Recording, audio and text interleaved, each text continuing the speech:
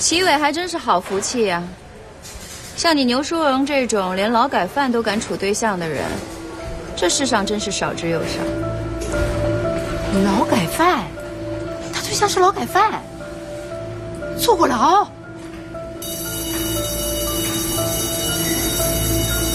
李组长，我要赶着去照顾齐伟，那我先走了。哎，好。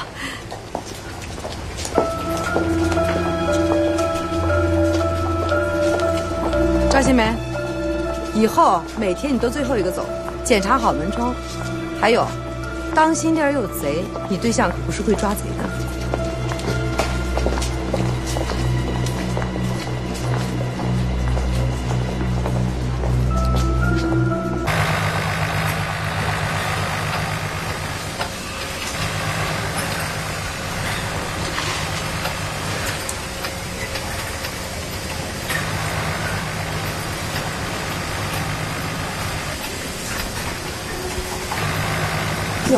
哟，怎么一会儿有事啊？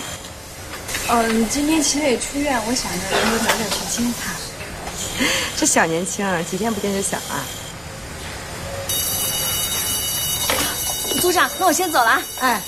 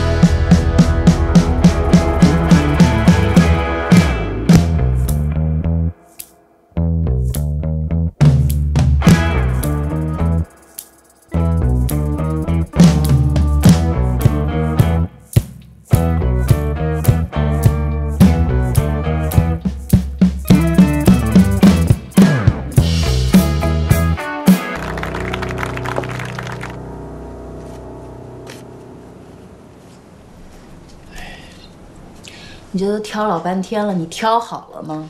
这不行啊，这挑来挑去也没几个合眼缘的，你好不容易看上一个吧，这临时工，不行，这事儿挺难办的。你不行，我来挑。你看，这个看上去挺老实的。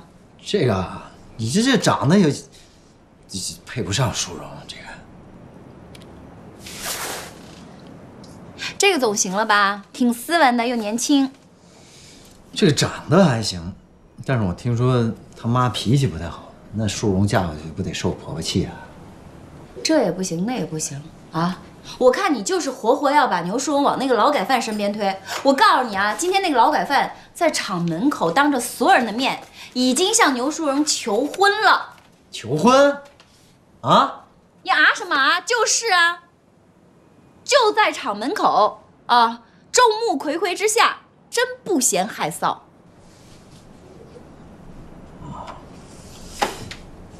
不是，喜梅，我跟你说个实话啊，我觉得齐伟对我妹那样好像是认真的。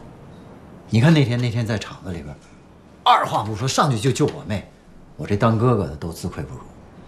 你说我最风光当兵那几年，也没能给淑荣做点什么。这回呢，淑荣要是真喜欢那个齐伟，真想嫁给他，就让他们结了。牛成国，你是疯了吧？你脑子烧糊涂了啊！你亲妹妹要跟一个劳改犯结婚了，你还觉得可以？那是个劳改犯，是坐过牢的。再说了，你不为你妹妹想想，你为你自己想想行不行啊？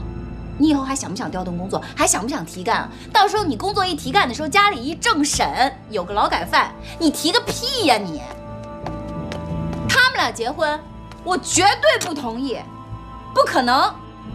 哎，那你不同意？行了，你们俩别吵了，先吃饭吧。有什么事儿吃完饭再说。我还有事情要宣布呢。妈，您要是要宣布淑荣结婚的事儿，我就不出去了。反正你们牛家想跟劳改犯扯上关系，我一个外星人我没有办法。我相信我要说的事情你肯定感兴趣。我们单位要分给咱们家一套房子，我想趁着大家伙都在的时候，把这件事情说清楚了。你要是不愿意来呢，我也不勉强。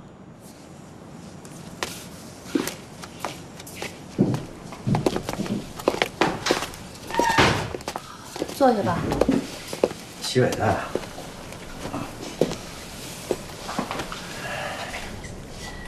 齐伟，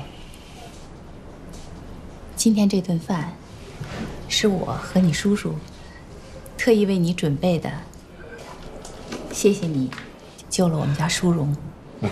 吃吧，啊，都吃吧。哎，我们呐，也不图别的，就图儿女平安。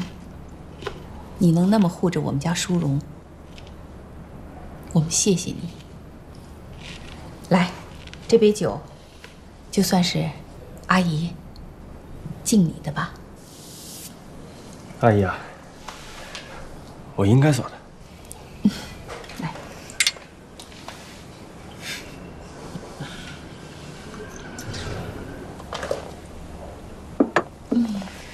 好吃吧，大家吃吧啊！吃吧，哎。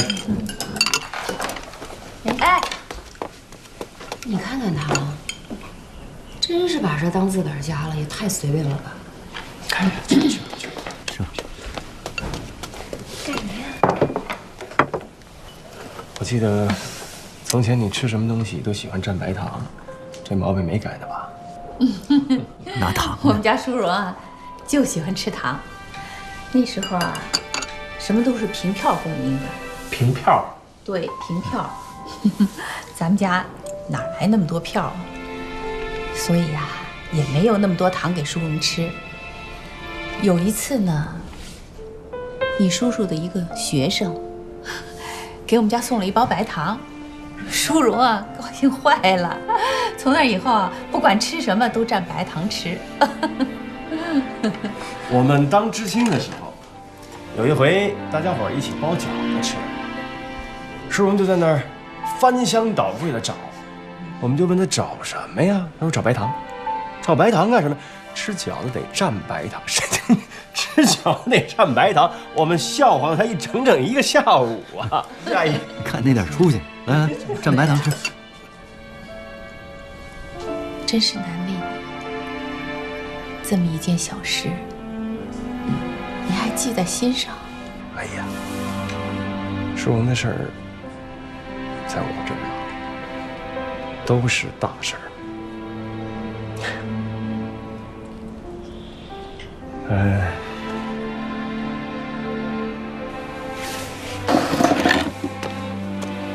叔，阿姨啊，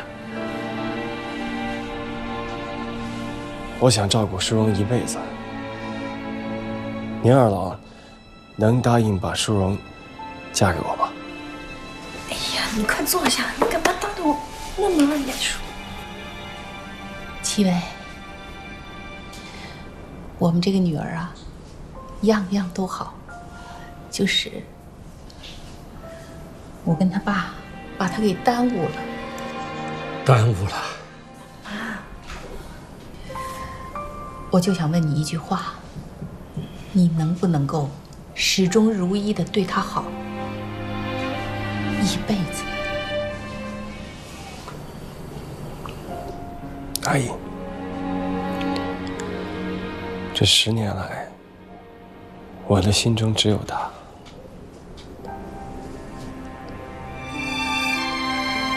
我会对她好的，一辈子。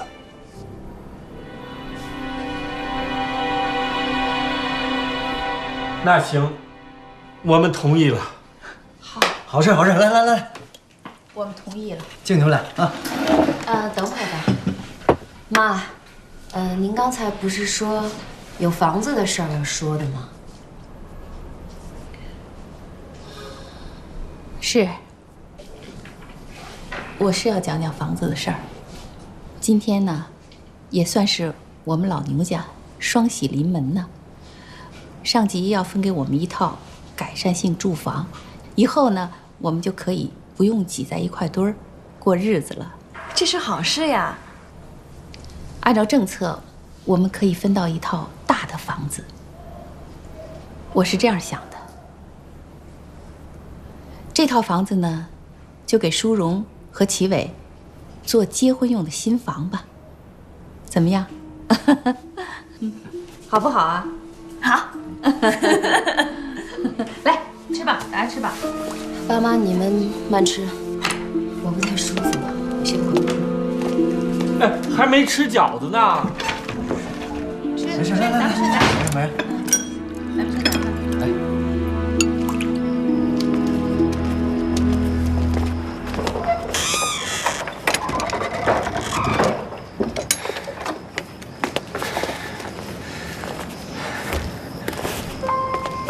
今天晚上对我来说太非同寻常了，没想到我现在有了你，还有了一个房子，我一个劳改犯，居然现在有了一个真正意义上的家。以后不许说什么劳改犯不劳改犯的，那都是以前的事儿了。从今往后没有劳改犯，只有幸福的齐伟跟牛淑荣，听到没？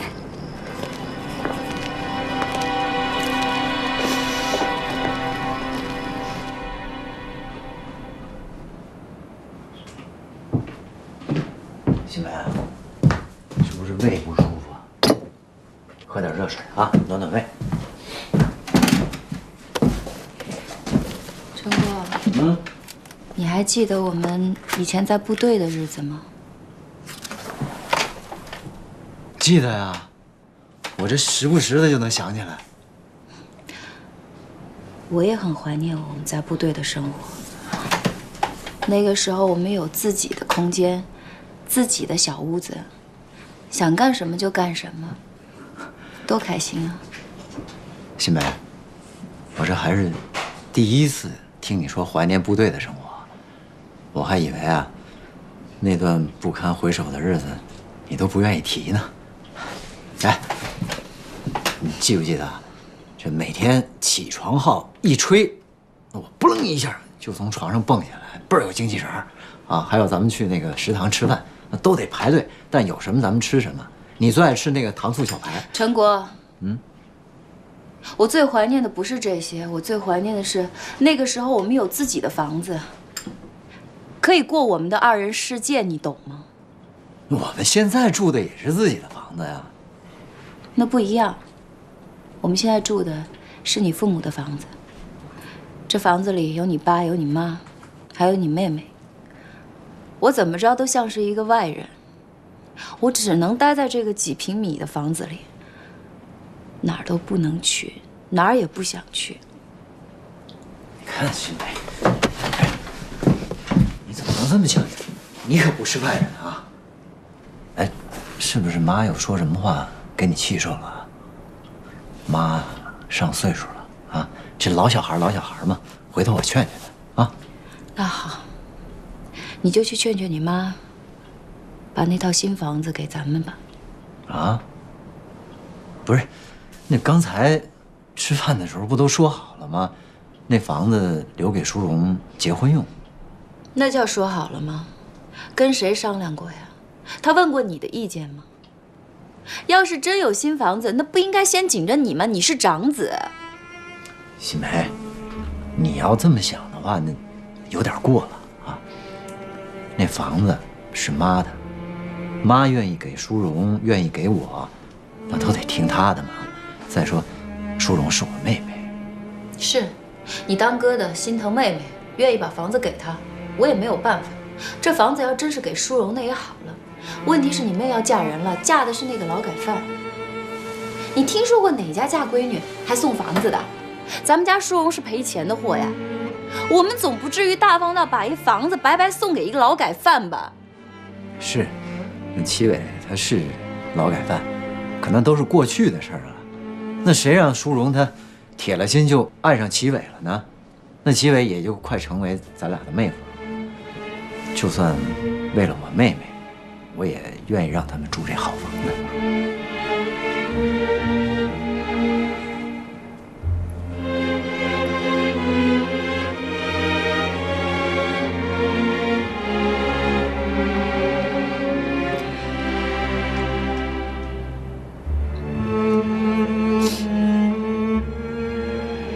陈果，要是咱们俩以后有了孩子呢？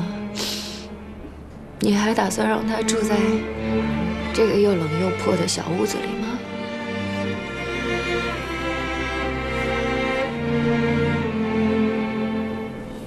徐梅，我知道你跟着我呢，受了很多委屈，但是你给我一点时间，我一定努力改善咱们的生活条件。可是你要说现在让我去抢淑荣的房子，我这当哥的，我真干不出来这种事儿。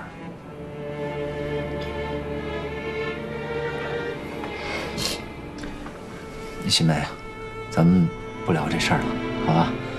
你先把这热水喝了，要不然等一会儿凉了之后，你胃就硬更难受。来，你知道我胃为什么不舒服吗？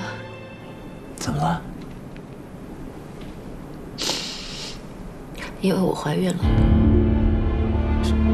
什么？新梅，你说什么？我说我怀孕了，我们的宝宝会在这个小破屋里出生，在这里长大。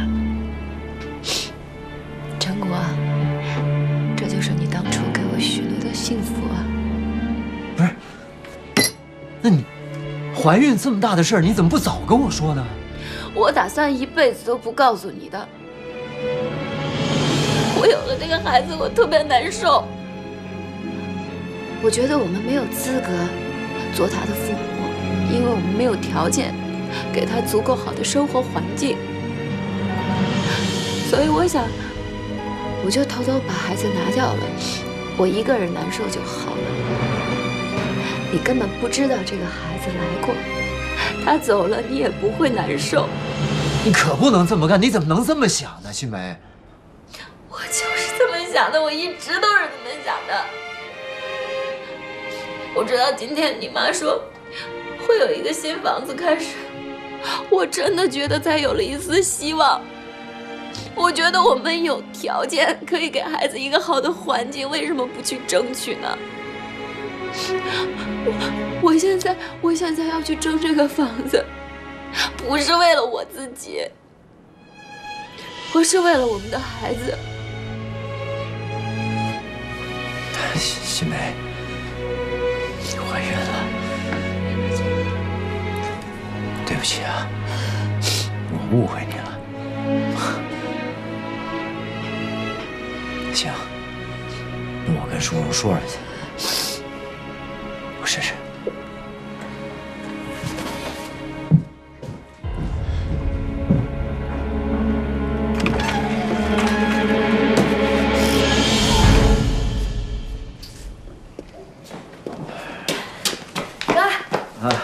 回来了啊，回来了。有点事儿想跟你说啊，正好我有事儿跟你说呢。是吧？嗯。好，那行，那你先说。我跟齐伟啊，我们俩聊了好多事儿，一下子觉得生活特别有奔头。是吗？都聊什么了？厂里不是给我发了一笔奖金吗？齐伟打算用来做一些小买卖，这样肯定比清洁工赚得多嘛。挺好。我们还打算用剩下的钱装修一下新房子。齐伟说家里是一定要安地砖的，一个是干净，二来屋里亮堂，地砖还能反光呢。是，反光。哦，对了，哥，你不是有事要说吗？你说。啊，那什么，那个新梅啊，怀孕了。真的呀？你可以呀！哎，爸妈知道了吗？小点声，还不知道呢。所以想跟你说什么呢？就是，我这开不了口。哎，你说呀。啊，就是，你看你能不能把那房子让给我和新梅？淑荣，你也知道，新梅嫁给我呢，受了不少委屈，也吃了很多苦，我就不忍心让她在这个环境里边生孩子坐月子，我实在是于心不忍。所以，你看。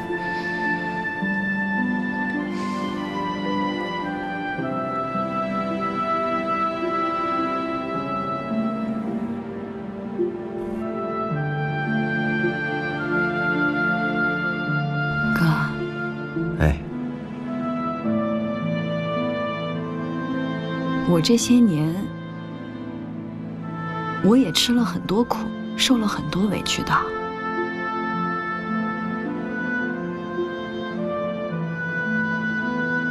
哥，你看这样行不行？只要我们单位一给我分房子，我跟齐伟马上搬出去，把房子再给你们，好吗？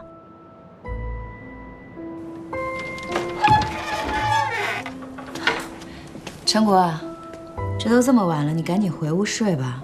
你一直抓着淑荣说话，你让她怎么休息啊？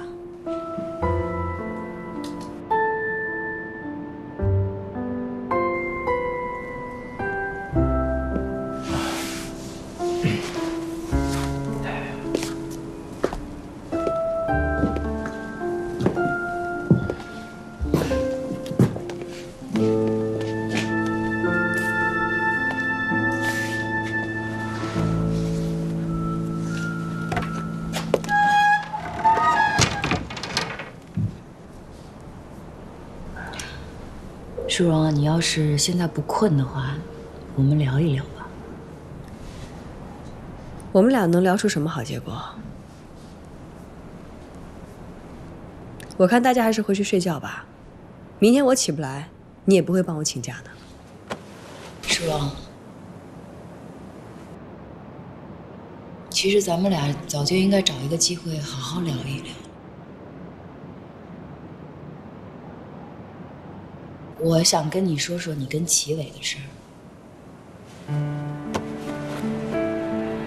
结婚嘛，是一个女人的终生大事。我想以嫂子的身份跟你聊聊，你就当给我这个机会好了。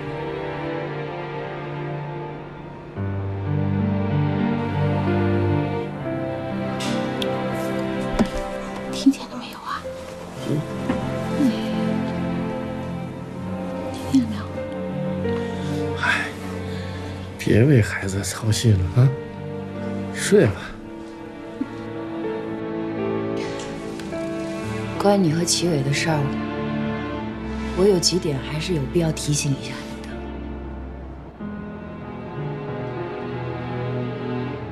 的。第一，齐伟他现在已经没有任何亲人，他要是跟你结婚的话，你就是他的知青。但是反过来说，一旦你们之间出现任何的状况，他无牵无挂的，没有任何外界的压力，完全可以一走了之，你就吃亏了。齐伟不是那样的人，我相信他。第二就是齐伟的身份，他坐过牢，是劳改犯。当然，你们现在是真爱至上，什么都可以不顾。可是你们要想到以后结婚了，他的这个身份会伴随你们一辈子，而且会成为你们生活当中一块巨大的绊脚石。不知道什么时候就会把你们半个人仰马翻、鼻青脸肿的。所以我希望你要做好足够的心理准备，承受未来可能发生的一切。这个问题我早就想好了。第三呢？第三就是我跟齐伟的关系。我知道我跟齐伟的过去，你多少会心存芥蒂，但是我希望你看到，一直以来我对齐伟的态度也是清清楚楚的，你也是知道的。我对齐伟早就没有任何感情，那真的是过去的事情。现在在我的心里，在我的眼里，只有你哥哥牛成国这一个男人。我希望你相信我。我是真没想到你会跟我说这些。我也没想跟你说这些，这是你哥的意思。他一直都很担心你，谁让你是他唯一的妹妹呢？一开始他也完全不同意你跟齐伟在一起，他怕你会吃亏。可是他也知道，你只认准了齐伟这一个男人，也没有办法，就只能祝福你，希望你幸福。这些话是他让我跟你说的，他让我来劝你的。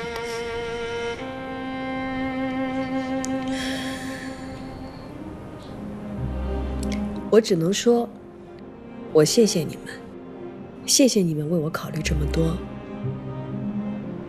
可是新梅，你知道的，我从17岁开始就爱上齐伟，这么多年，我只爱他一个人。所以你们刚才说的那个问题，我根本不会在乎的。那就好。不过作为过来人，我说句你不爱听的吧，爱情和婚姻生活完全是两码事。女人总以为是嫁给了爱情，最后却被生活折磨。我一开始也是因为爱情啊，就跟着你哥跑到山上部队生活了。你哥才是真的吃了苦，他常年在山上执勤，就落下了风湿病，每到阴天下雨的时候，半夜都会被疼醒。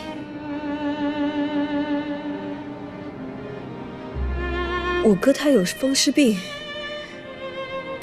我怎么不知道呢？他怎么可能让你知道？你哥人的脾气就是这样，有什么事儿都自己扛着，说出来只会让爸妈和你担心。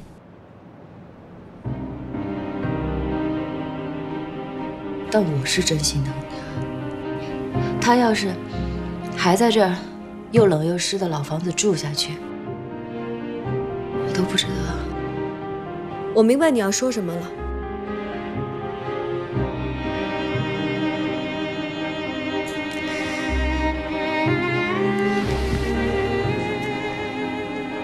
这样吧，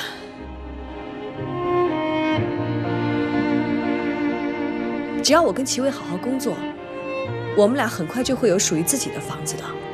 只要我们有了自己的房子，我们马上就搬出去，把房子给你们，好吗？诗荣，你也知道这不可能。等你们分到房子，那得何年何月？就凭你还是凭齐伟啊？还是齐伟给你画的一张饼啊？他是不是跟你承诺很快就会有大房子住？我以前跟他谈恋爱那会儿，他也整天给我画饼，一会儿说以后要挣钱买个小汽车，一会儿又说带我去大城市生活，我们还说要环球旅行呢。赵新梅，现在跟齐伟在一起的人是我，现在他爱的人也是我。你们俩的那些事都已经过去了，我希望你以后也不要再提起。好，我以后都不再提了，我就多说最后一句。你哥的关节现在已经开始有变形的征兆，如果再这样下去，肯定是会落下病的。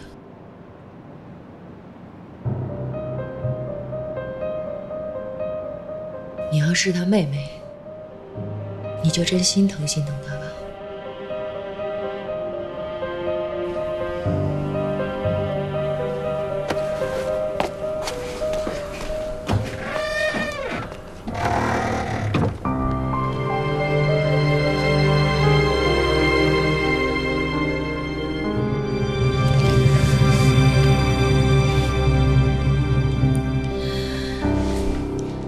我就是担心呢，这个赵新梅打房子的主意。咱们家女儿啊，从小她就单纯、善良，我就怕到时候她因为赵新梅几句好话，再动了心，把这房子让出去。可就是让，不也是让给他哥哥了吗？手心手背都是肉，让给谁都一样。哎，你不喜欢让闺女跟咱们在一起啊？哎呀，不是那么回事儿。这赵新梅抢了咱们女儿的工作，现在她又想抢房子，她休想。只要有我在，这回就不能让她把咱们女儿再欺负了。新梅怎么抢工作了？不是她自己考上的吗？别没事找事儿了，睡觉。你知道什么？你根本就不了解具体情况，你太不了解了，你根本就不知道这里的事儿。不跟你说了。哎呀，气死我了！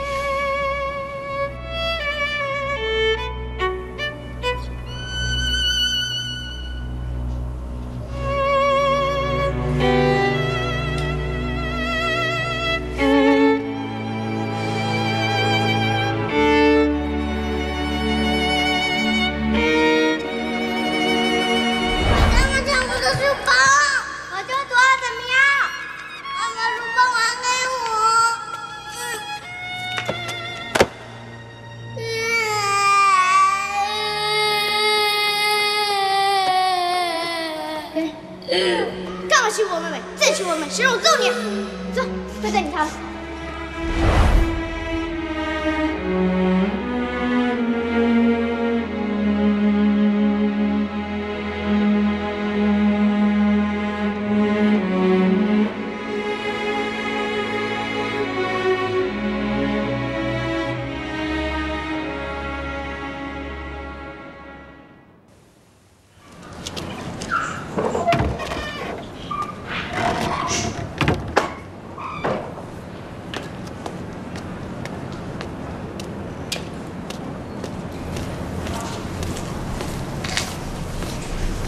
来了，感觉今天有心事儿啊。七伟，我打算，我在想要不要把房子给我哥。你要把房子给赵新梅？为什么呀？我哥他关节炎犯了，再加上赵新梅她怀孕了。她怀孕了？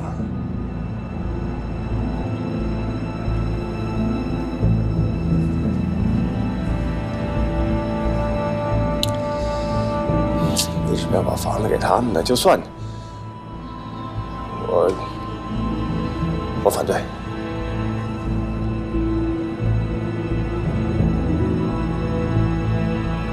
其实吧，我觉得你别觉得。赵新梅是什么人，你还不知道吗？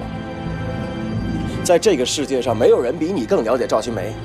哎，你就算是把金山银山都给她，他照样觉得这事儿是他应该得的，这是他凭着聪明才智得来的。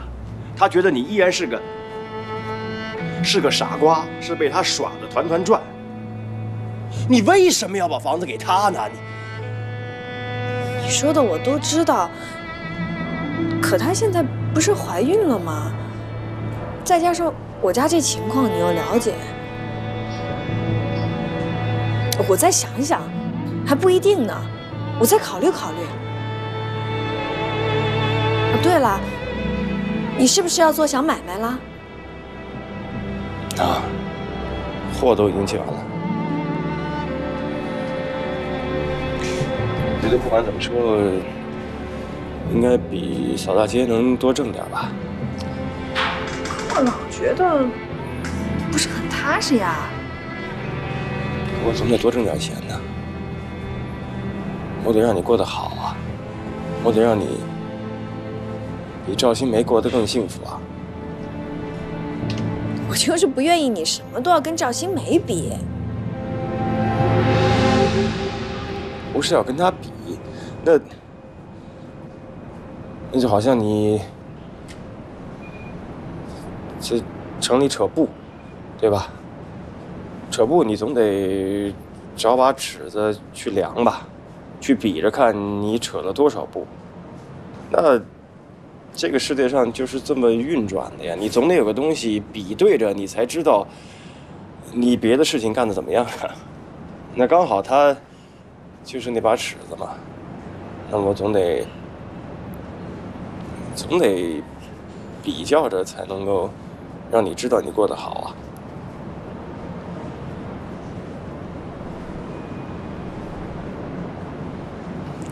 吃醋了？我才没那么小气。啊，小娇气包吃醋了？我没有，娇气包吃醋了？我没那么小气。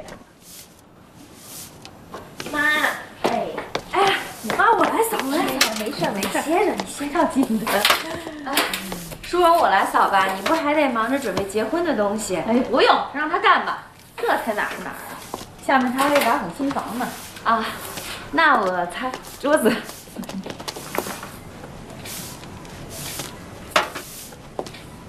哎呦，这还是你过门以后我第一次看见你打扫卫生的。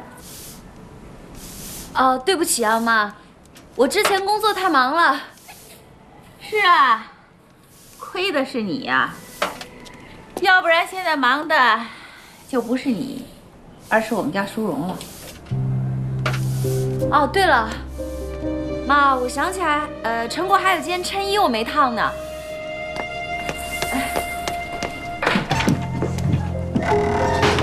陈国，你妈现在对我是越来越过分了啊！她现在是揪着我不放了，是吧？当初我是凭自己本事考进厂里的，有什么问题呀？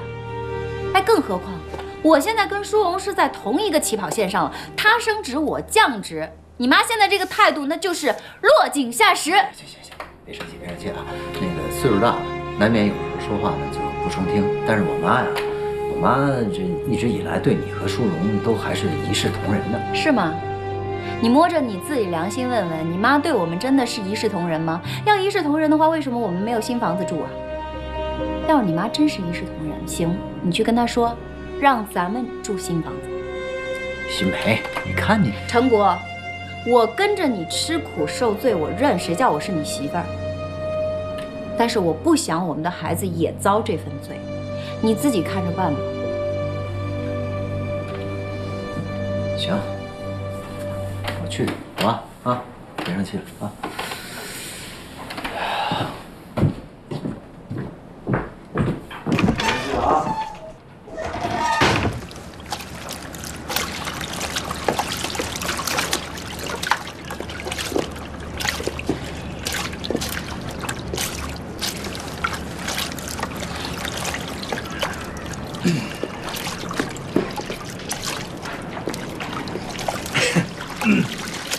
洗杯在那儿啊，不是啊？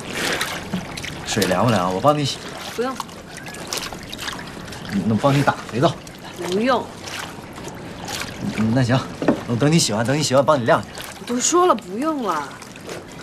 那你看我能帮你干什么？哥，你好歹也是部队上堂堂的排长啊，你为了一个赵新梅，我看你这样我特别难受。叔，你哥我也有难处。哥，那你能不能也为我考虑考虑？我也有我的难处的。哎，楚荣，那我帮你洗了啊。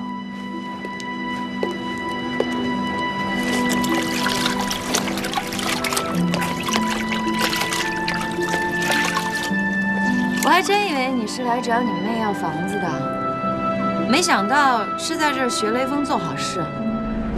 不是，新梅，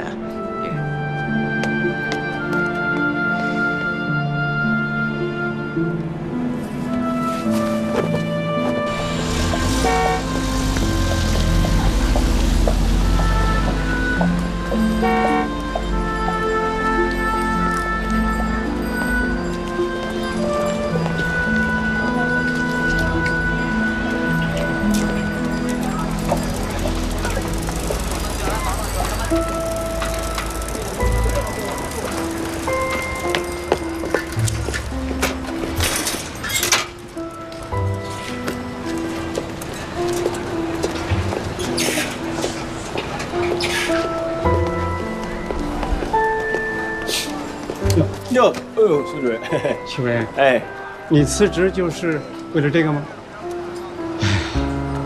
这清洁工怎么说也是靠劳动和汗水赚钱，你弄这套的资本主义的东西，才是不走正道。什么正道不正道的呀？哎，孙主任，您看看，家里缺点什么吧？这个袜子是纯。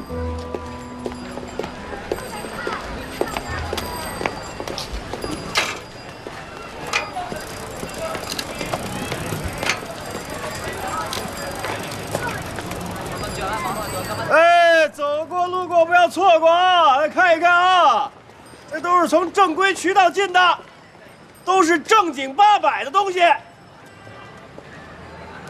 价廉物美。爸妈，这2年我工作也攒了点钱，我想好了，这里边的钱啊，一半给你们俩，另外一半你就给我包红包，当我的嫁妆就行了。不行不行，这怎么行呢？我们不能花你的钱啊！你攒点钱挺不容易的。你嫁妆的钱呢，我们都已经给你攒好了啊！你放心吧，真好，放心吧啊！那个，叔荣啊，那个房子妈不是给你们了吗？嫁妆钱我看就算了。你还真别说啊，咱们俩结婚那会儿，那可真是什么都没有，更别说是房子了。就我一个姑娘家，还倒追成国呢，跑到山里头去找他，那图什么呀？什么都不图，就图能跟陈国在一起呗。没什么就没什么。是，所以那个妈，咱们是不是再考验一下齐伟啊？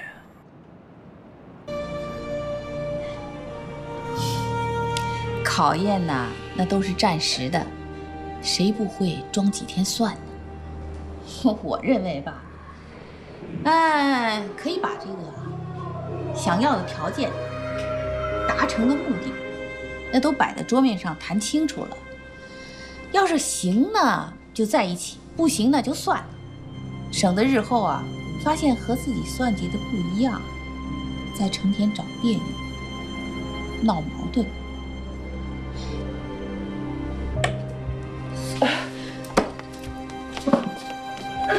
新梅，没事吧？这怎么回事？哎，她不会是怀孕了吧？是，妈，您就体谅体谅新梅吧。哎呦，哎呀，哎，他爸，这可是没想到啊！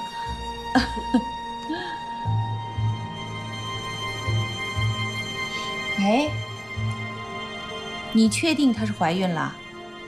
怎么早不怀晚不怀，单单这时候怀啊？这不会是为了抢房子吧？是不是？是，爸妈，你看你们说的，你要这么说的话，那就是真是误会新梅了，是吧？她怀没怀孕，那我还不知道。再说，您就不相信她的话，还不相信我呀？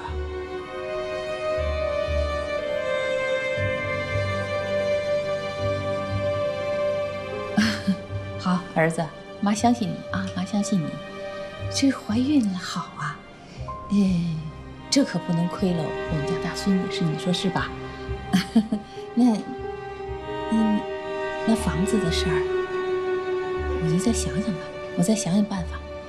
哎，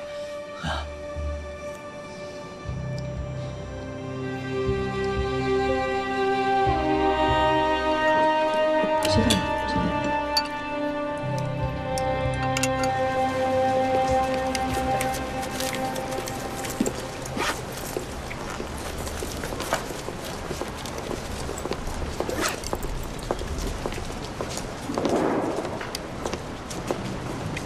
哎呦，哎，阿姨，生意好吗？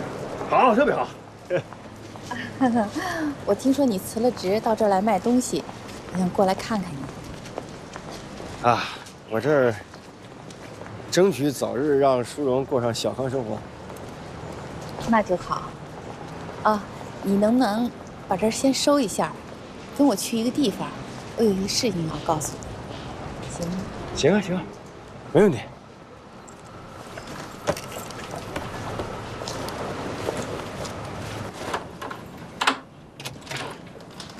来，阿姨，这里是？啊，是这样的，我托关系啊，把家里那套大的新房子换了2套小的，一套新一点，一套旧一点的房子。你看啊，新梅呢，她不是怀了牛家的后代了吗？我就跟她爸爸商量了一下，就把那套新点的房子呢，让他们俩住了。这套老一点的房子呢，就给你们住吧，真是委屈你们了。没有。等有了时间，有了机会，我再给你们换一套新的。阿姨啊，您千万别这么说，我觉得这儿就挺好的，不小。真的？啊，我还担心你心里头不高兴、不理解呢。哎呀，其实这样说起来，怪我没本事让淑荣住上更好的房子。那我们俩能有您给的这么大的房子，我觉得其实已经真的挺好了。我谢。七伟啊，你真是好孩子。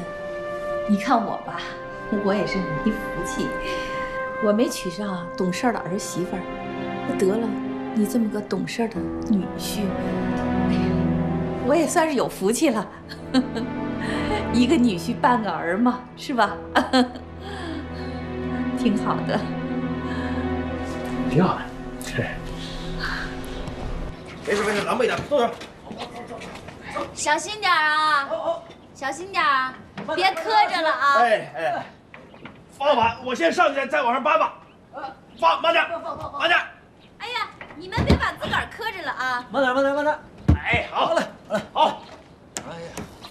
哎，大哥，没事，你先往里去吧。陈哥，你膝盖不好，你就别搬重的了，你去帮我倒杯水吧，热的啊。行，那慢点啊。往外去，往外走。她现在是个孕妇。哎，你怎么出来搬东西来了？你这放着。不重这个。我跟你说了吧，你就别搬了吧，上里边歇着。去，里边歇。哎，你轻点，里面有东西。啊，行吧。好，水来。你那么烫啊？烫。你现在烫的是我，以后你烫的就是咱们儿子，你知不知道？那我哪是？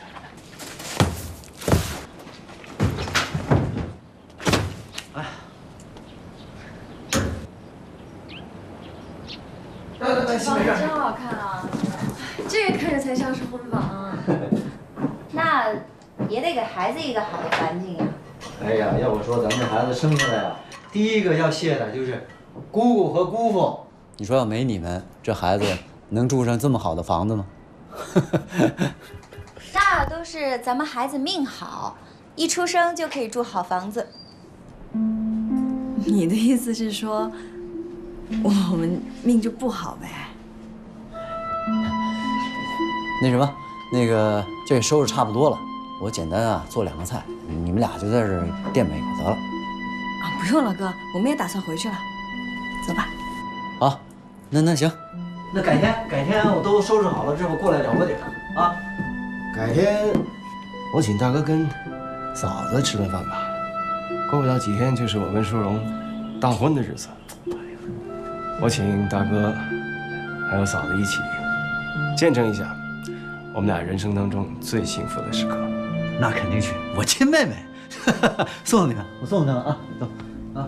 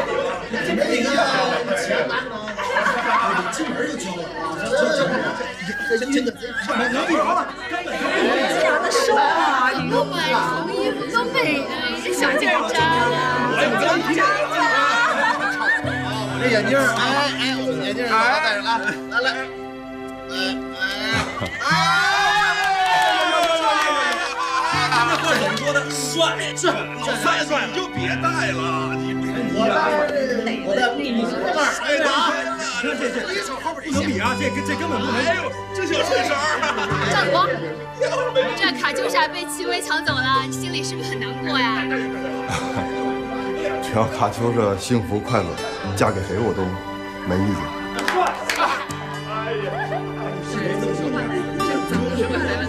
我圣洁的雪花给采摘了，是吧？说上。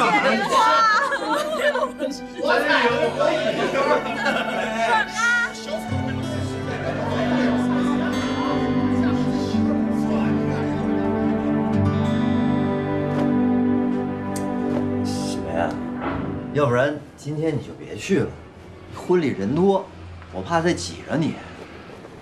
我为什么不去啊？我可是当嫂子的，这么重要的场合，我得去。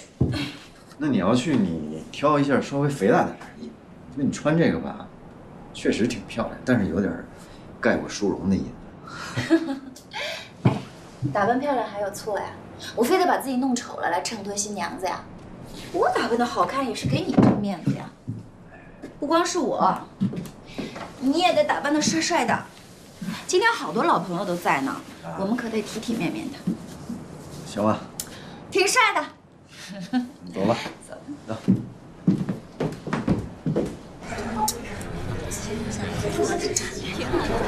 他们干嘛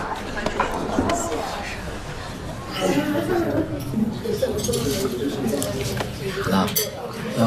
咱开始吧。不合适，不合适。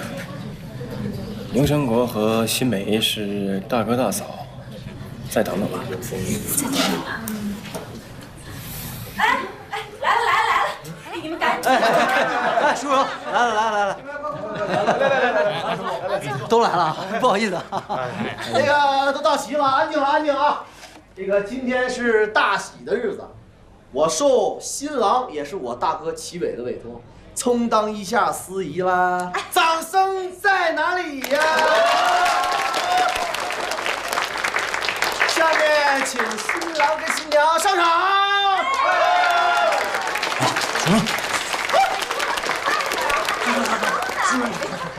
快点啊！快点！那个，请新郎讲2句。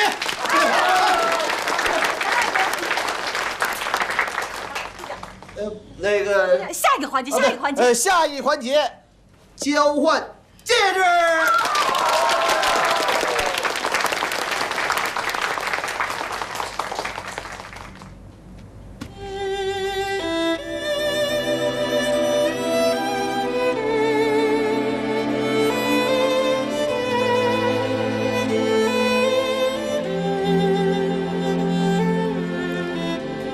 是吗？你是我这辈子喜欢的第一个女孩。你是我生命中从来都没有熄灭过的火焰。你是指引我走出黑暗的光明。我爱你，我会爱你一辈子。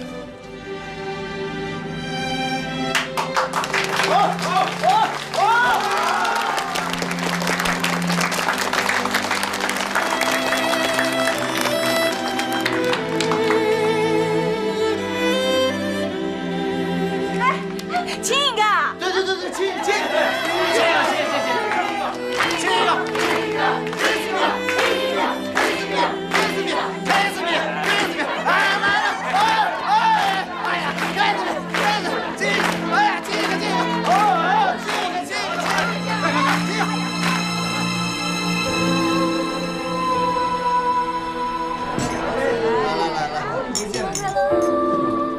六英，你们喝的太少了。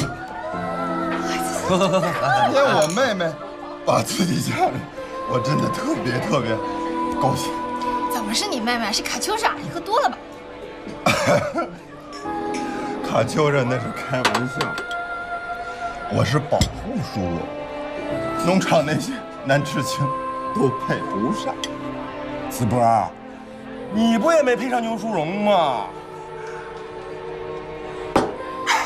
你让你哥少喝点啊，我去上那边敬个酒，你也少喝啊。少喝点啊。就是。谁说我要配她了？她是我妹妹，我从小看着她长大。北大的高尔基都说过，兔子还不吃窝边草。是。哎，来了。等会儿。魏然、刘英，你们为什么不把酒倒上？我喝一口。有了，来，哥们儿周了啊！你别太难受了啊，会有幸福的。哎，咱们过去一趟，一会儿过来啊！快在那儿叫，你别太。小梅，来，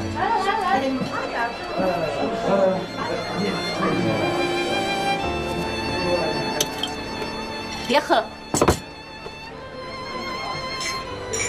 妹妹现实，他牛淑荣爱的是齐伟，他不爱你。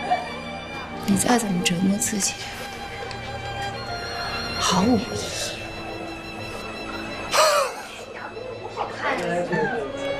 你笑什么？你笑什么？新梅，你也是。齐伟爱过你，但是他现在呢，爱的是牛淑荣，他娶的也是牛淑荣，他全部的心思都放在牛淑荣的身上。你对齐伟还这么念念不忘呢，毫无意义。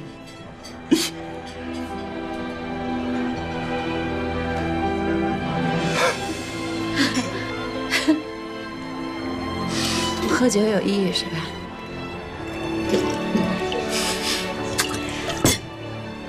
喝酒有意义是吧？哎，不是，小梅，干什么呀？陪我哥喝。小梅，怀着孕你干什么呀？高兴。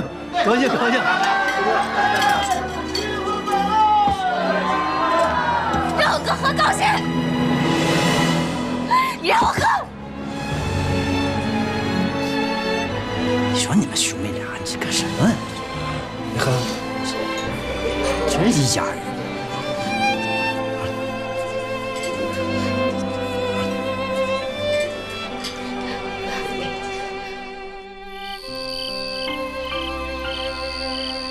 你说你今天喝这么多酒干什么呀？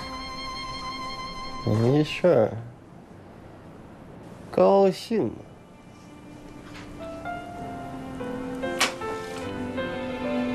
我一定会让你比他们过得都好。我一定会让你比他更幸福。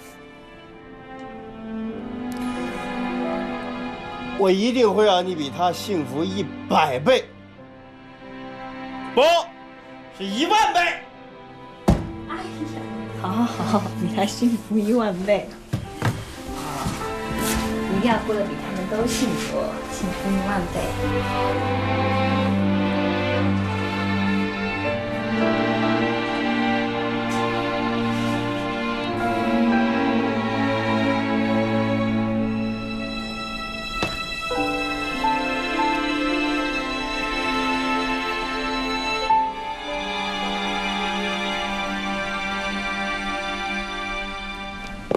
哎，直播，你这个脸色怎么这么差？